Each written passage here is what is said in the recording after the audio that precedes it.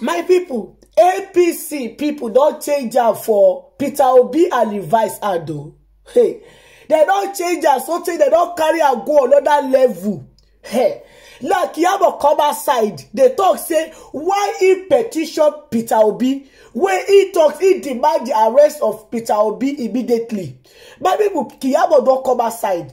Like a lot of people they talk say it be like say Kiyamo you dey run for court. Why be say you dey petition Peter Obi make they go arrest Peter Obi?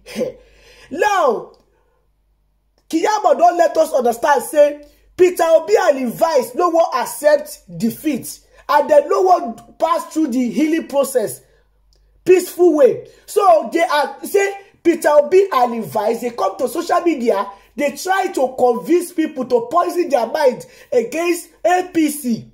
So that when you go bring another protest like EndSARS, like Peter Obi they try to create. So Kiyamo they let us they understand say for that reason, DSS people need to arrest Peter Obi and Levi's. Say enough is enough. If case they court, what you go make Peter Obi go the grant interview up and down, they talk the one way not be true. That's so they stole a mandate. That's so he win. If they talk say Peter Obi will be told how they stole your mandate. If they have to be talking about say okay somebody even will come and say they achieve their mandate. Now article is supposed to they do all those one. Not be even Peter Obi. Now Kiyamo they talk say he call on DSS.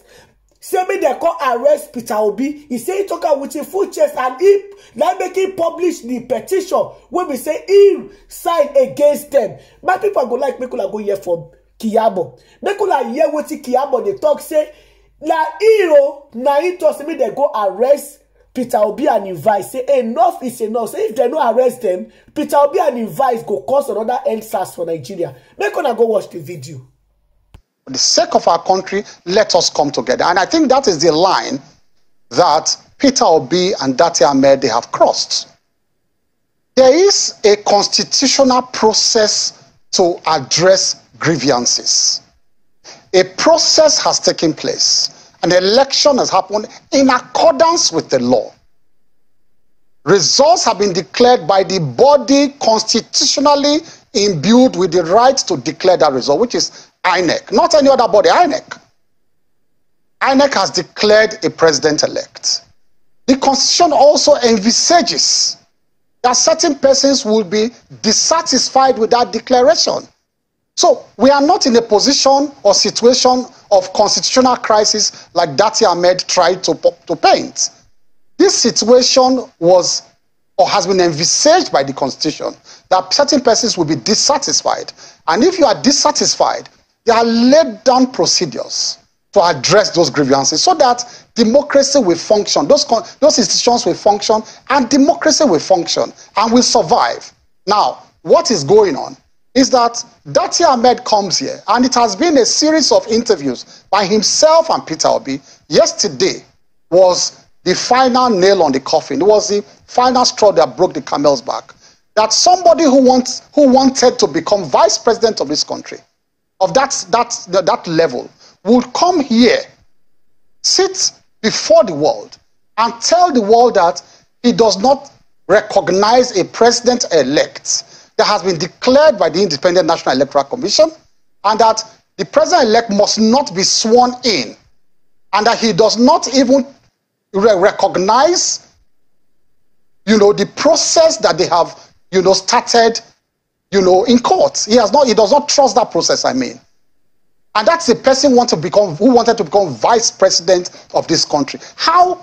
And then he arrogates to himself the right or the power to interpret the Constitution, interpret, Section 134 of the Constitution to suit his own whims and caprices, and then declares that what the INEC did was totally unconstitutional, and that what will come in on May 29 will be an unconstitutional government. It is the delusion of grandeur. It's complete delusion of grandeur for anybody to say now that there is no president-elect, which is it's complete delusion of grandeur. So that is the specifics of your anger. Exactly. Just to tell you that amounts to subverting the very process that they have started in the tribunal. They are subverting that process by coming out of that process to then call for insurrection in a subliminal manner, for protest and insurrection to truncate that process. I want to say this clearly, that the process we have established since 1999 is that elections take place.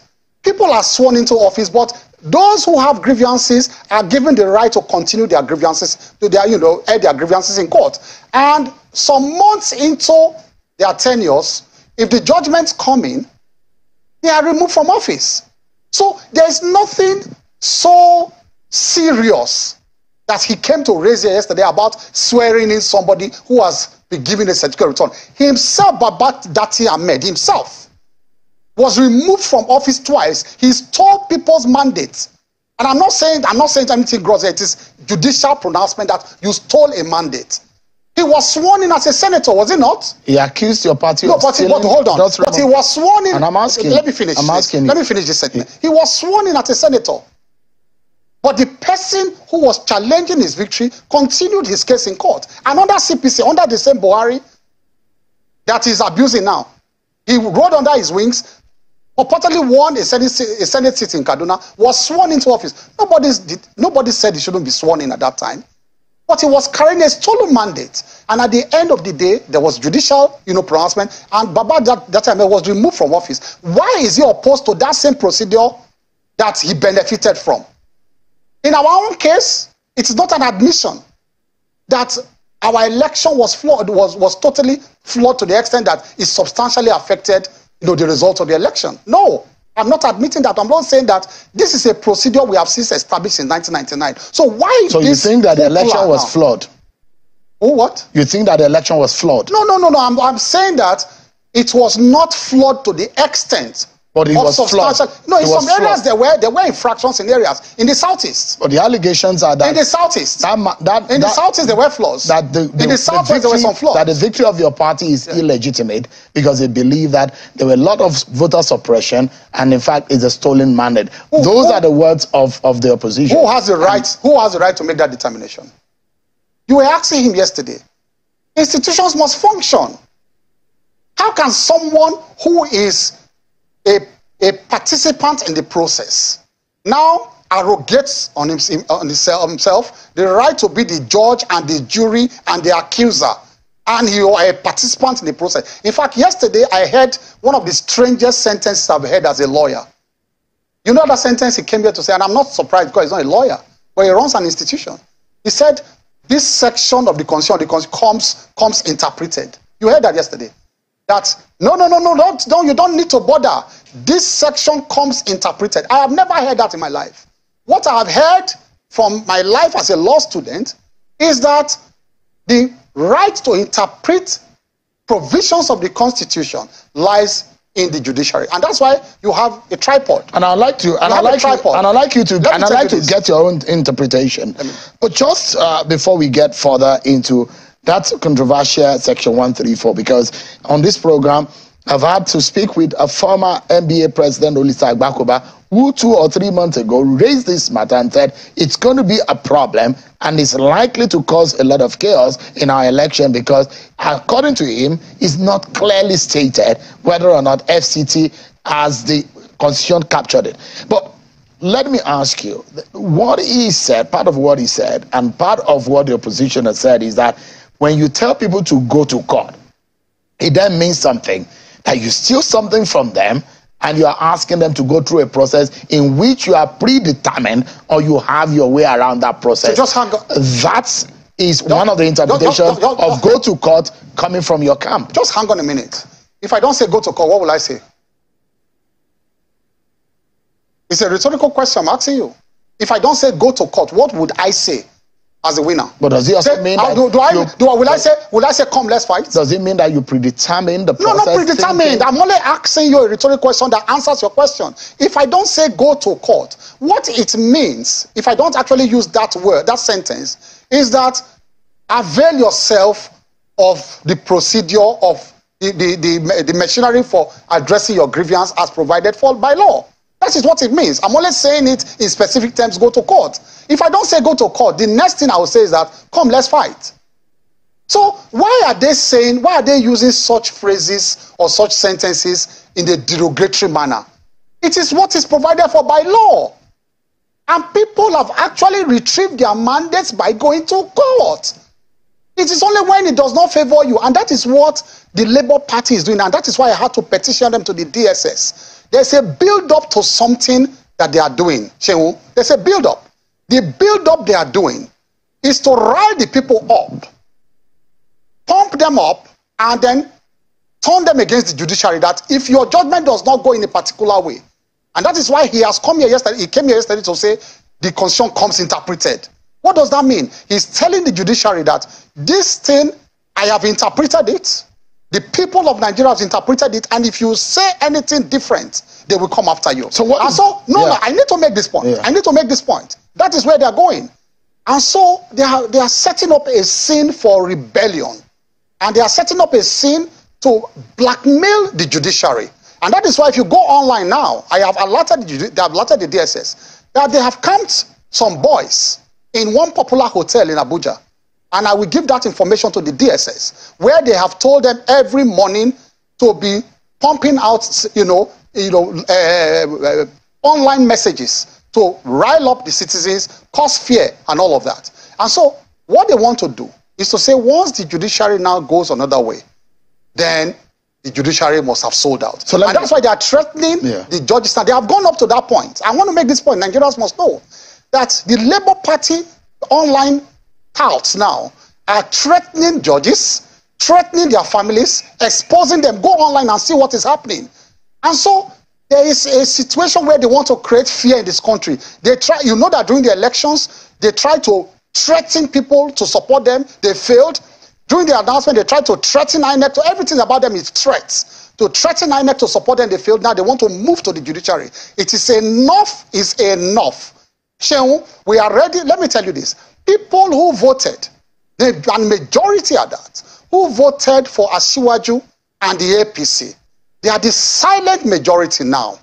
And so if they think they want to push this country towards NSAS, where it was citizens, NSAS was a situation where citizens were dissatisfied with a policy of government, an institution of government called NSAS. That was totally different. But they think they can rile up and citizens towards a situation of SARS again, but NSAS. But this time they should realize that this is not activity, it's pure politics. And if you want to do that now, it will not be citizens against government, it will be citizens, voters against voters.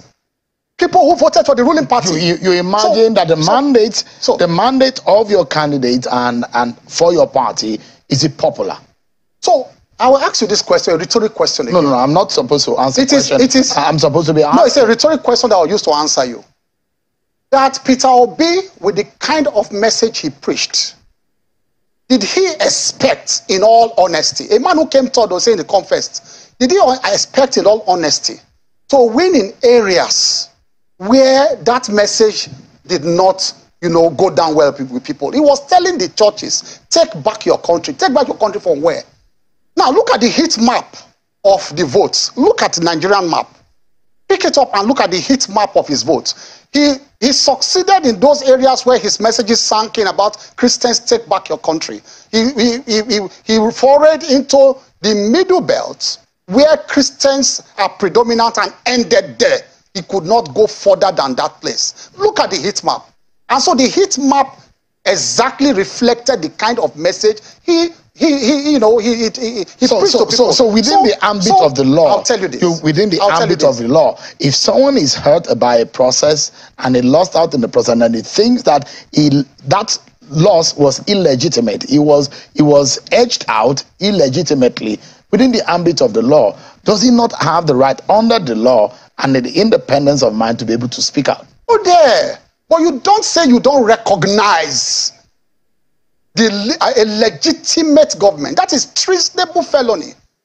What Peter Obi and Dati Ahmed are doing is treasonable felony, and we must draw the line for them now. That is your interpretation. No, it is not. It is when it is the courts to when you don't recognize a legitimate government that has gone through the process and it is legitimate, and you say you don't recognize it, you want to live your own life, it is treason.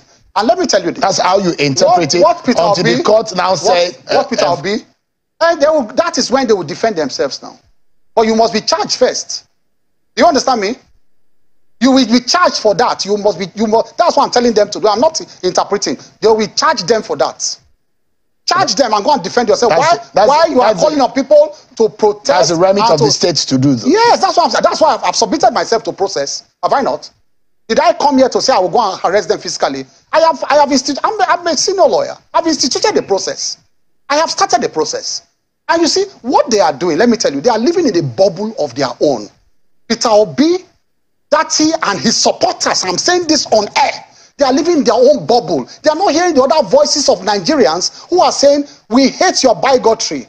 We are not buying your message of Christian votes. We are not buying your tribalism. They are not hearing those voices. There are voices in this country. Say, no, hold on. There are voices in this country saying we don't like those messages. But they are not hearing those voices. They are living in a bubble of their own. And they will hear those voices very soon if they continue with this nonsense they are doing. Right. As from now on, it's going to be propaganda against propaganda.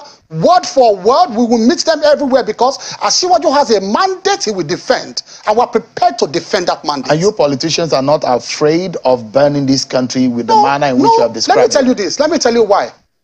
If you want to push your supporters to protest, it is only where you are popular you can protest. So you are going to be burning the areas where you are popular.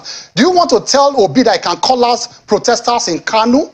Can he call out protesters in Ekiti? Can he call out protesters in Ondo? Can he call out protesters in Borno? Can he call out protesters in Jigawa? Go and call them out now. Right. You can only call out protesters where they are popular. So you'll be burning areas where you are popular. That is where you can burn. Let me pause you for a moment. I will take, we'll pay some bills and we'll come back to the conversation. And I'd like to know your own interpretation of Section 134 in also looking at Section 229. These are some of the issues that have been raised yesterday, and I get your reaction to those issues. Stay with me, everyone. We'll be right back. Thank you so much, everyone, for staying with us. Let's bring these news quickly to you about the activities of the People's Democratic Party and some disciplinary measures that have been taken. We understand now that the former governor of Ekiti State and the former SGF, former Senate President Pius Ayim, alongside Governor Fayoshe, Professor Itavaya, and Aslam Aliyu have been suspended by the People's Democratic Party. Governor Autumn of Benue State has been referred to the National Disciplinary Committee. We're getting more reactions on that and on Channels Television News at 10 and more stories on that. Let's continue our conversation with Mr. Festus Keyamo. Thank you so much indeed for your time. Thank you. Let me take you to Section 134. My guest yesterday was saying... Before I just go there, just for 1 second, to mention this. My people, now the video now on a new watch finish so. On a see what it happen for inside the video. Alright, my people, I would like to end the video for you. Make una let me know what you all take for the comment section. And if you never subscribe, make una subscribe so that you don't miss any little gist way I upload. On a bye bye till I come will next time. Bye guys, catch my next video. Bye guys.